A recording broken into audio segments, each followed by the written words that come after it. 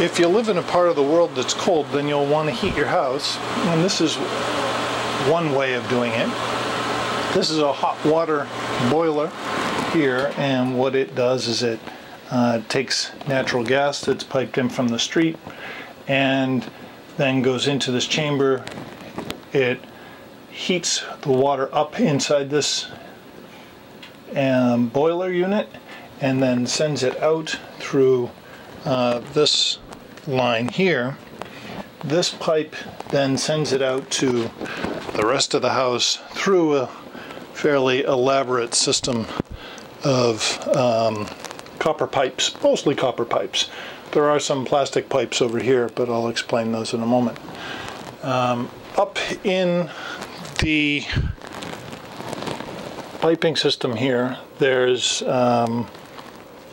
these valves that turn the water flow on and off based on the signal that comes through from that wire that is sent from the thermostat, which is up in the living quarters of that part of the house.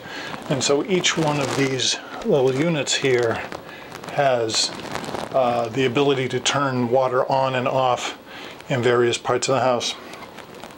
And then water goes out to the house and then can flow back as well. So it's a loop. The water travels in a loop. And then these valves here allow you to shut them off, and you can also drain the system with these faucets here.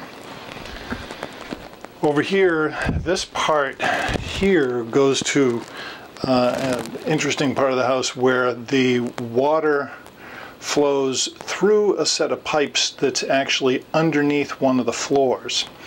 And so the entire floor is a radiator. And so water flows out through one part of the system. There are 4 lines here.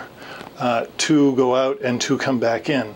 So the water goes out hot, and then it loses some of its heat while it's in the floor, and then it comes back a little bit cooler and then flows back to the furnace to get reheated.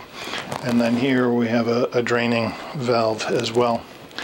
And so there's a little bit about the hot water heating system.